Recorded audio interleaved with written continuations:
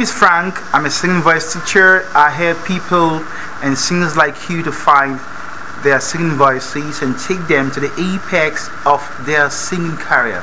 And right away, I'll be discussing a topic called the physiology of the voice.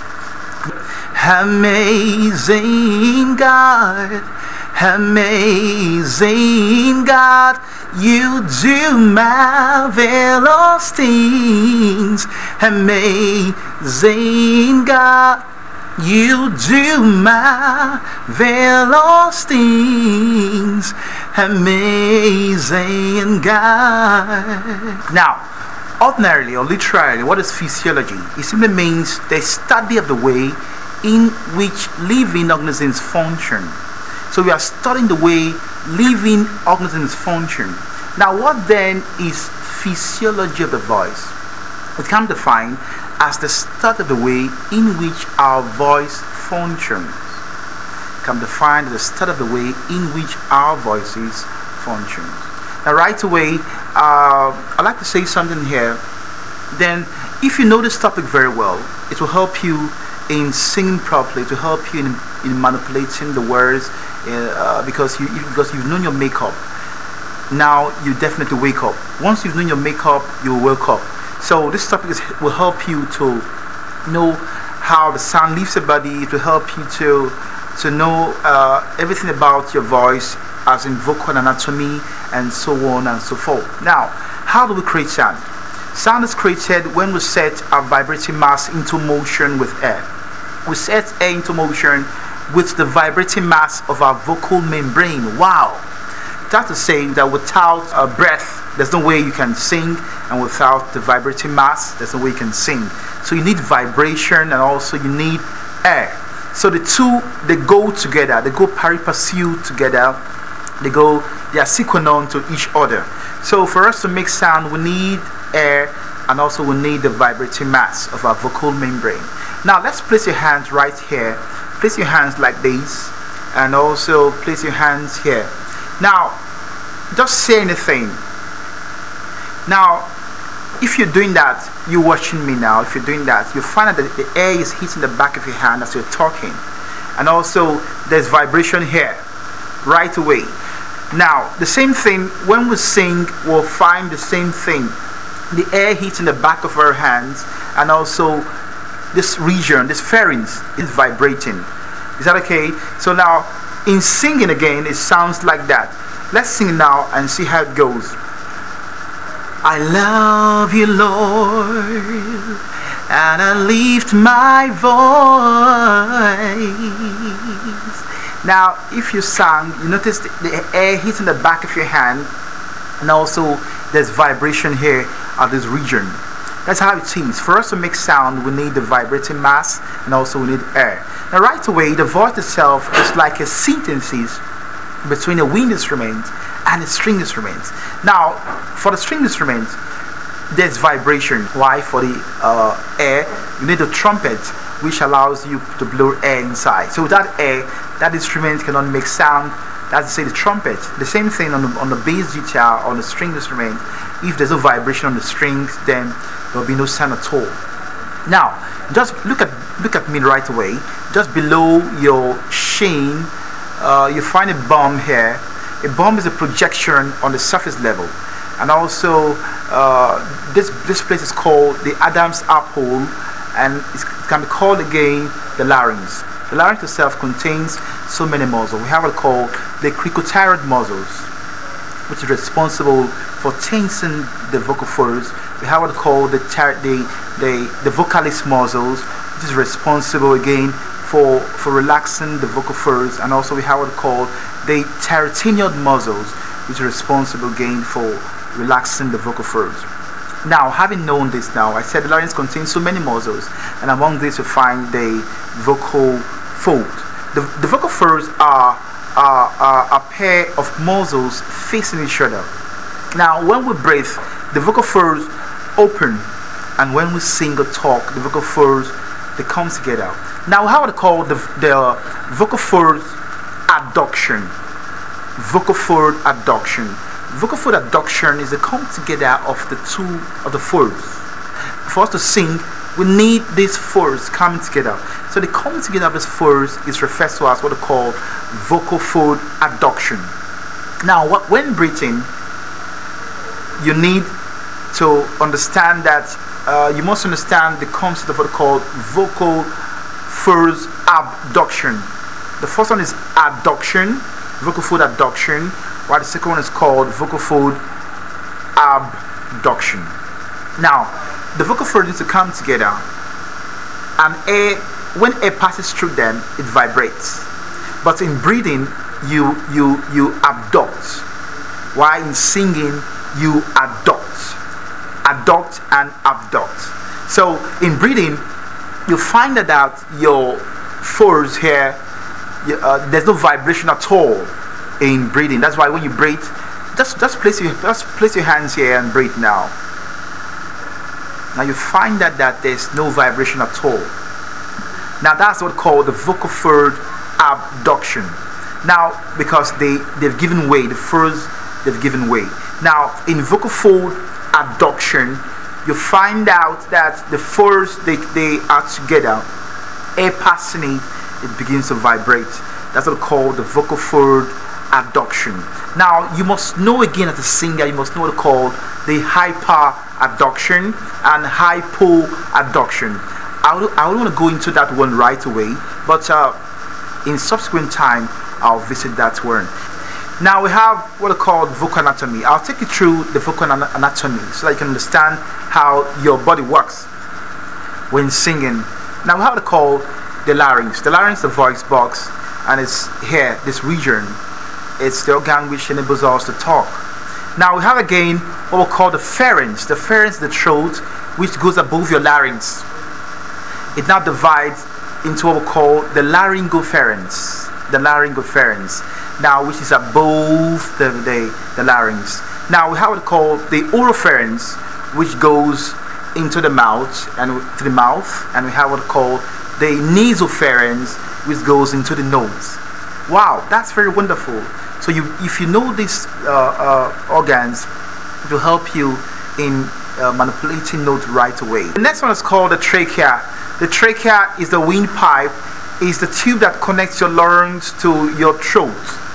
Right, the tube that connects your larynx to your throat, and the larynx sits on top of the trachea. The next one now is called the esophagus.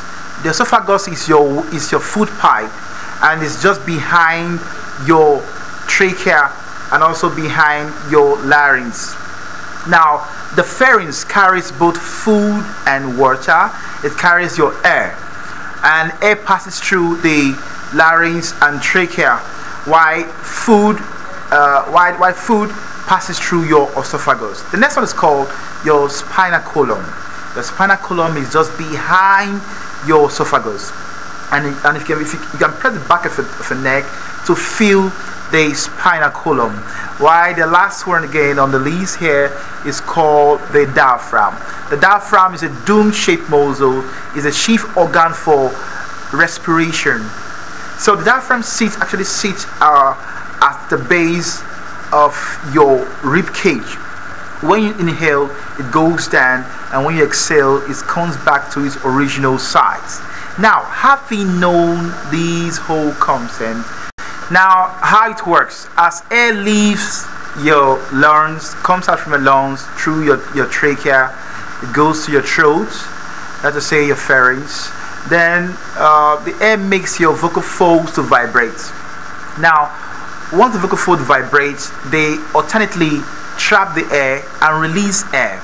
Each release sends a little puff of air to the pharynx, and each puff of air is the beginning of a sound wave. Now the sound wave is enhanced as it travels through the pharynx, and by the time it leaves the mouth, it becomes voice. Wow, that's very wonderful. That is how it works. Now, let me get your attention here right away. Now, the sound made by the vocal fold is squeak.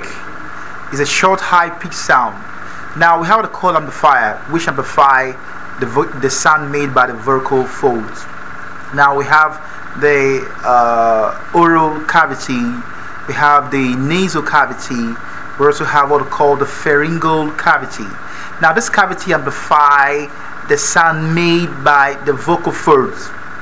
Now this amplifier are referred to what we call resonators.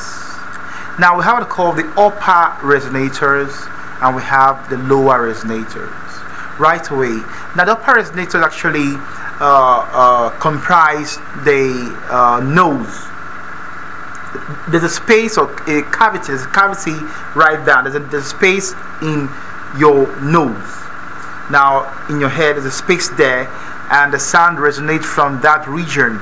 That's what they call the upper resonators. Now how they call the lower resonators, which comprise your mouth, your pharynx, and also your chest cavities. So these are the two types of resonators that we have. Now right away we're heading to what we call the features of the upper resonators. Now the sound from this region, from the upper resonators, is bright, is sharp, is piercing. Then also how do we develop the sound from the upper resonators? Now look at how it works. When we close our soft palate, because the soft palate actually acts as a window shut, opener and shutter. When the soft palate shuts down, the sound resonates from the nose cavity. Yes. Now let's try it now. Shut down and just makes sound like this, like the sound is resonating from my nose cavity. Now the lower resonator has to do with the chest cavity, the pharynx, and also the mouth.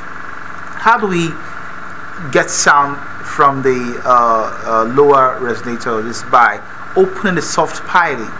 When you open the soft palate, you get the sound resonating from the oral cavity, like an Now if I've opened my soft palate, the sound is now resonating from that region. If I shut down my soft palate, the sound will resonate from my upper resonators. That is how to get to find these resonators. Now let me shock you with this. Your mouth, the position of your mouth, your shape of your mouth, the tongue, your jaw has a role it plays. Now the sound made by the VC or the vocal fold is squeak, a short high-pitched sound. The sound is being amplified by the oral cavity, by the pharyngeal cavity, and also amplified by the nasal cavity and the oral cavity. Now, having amplified the sound, these amplifiers are called resonators. Now we have to call these the teeth, the tongue, the mouth, the soft palate. They beautify the final output of the sound. Here's how it works. Sound made by the vocal folds is short, is a short high-pitched sound, and the sound is being amplified by these cavities, the oral cavities, the nasal cavities, and the pharyngeal cavity. Now, having amplified them, the next thing that follows is the resonators. Now, the sound made by this oral cavity, the pharyngeal cavity, and the nasal cavity is now being fine-tuned by the teeth, the shape of the mouth, the soft palate, and the lips and the jaw. They have a role to play in these settings. The features of the lower resonators is this. Now the sound is dull, the sound is not bright, and it sounds like so the sound is not actually bright at all, it's dull. So you can know it by that. How do you do that? How do you get it? You open your soft palate and the sound resonates from your oral cavity, and by doing that the sound comes out from your lower resonators. I'd like to conclude by saying that it's not enough to hear me, but you have to practicalize everything and see how it works for you. And also I like to begin with my slogan, which I said, nothing is hard, singing is not hard. The hardest thing is the accumulation of many easier things that should have been done yesterday, last week, and last month. Thank you very much, and God bless you. If you have any challenges, feel free to call me. My lines are on the screen and I'll gladly answer you right away. Don't keep your mouth shut, because a closed mouth is a closed destiny. So feel free to give me a call and I'll gladly answer you. If you've not subscribed to this channel, please subscribe. Like the page, leave a comment, we'll reply your comment, because your comments, they're actually important to us.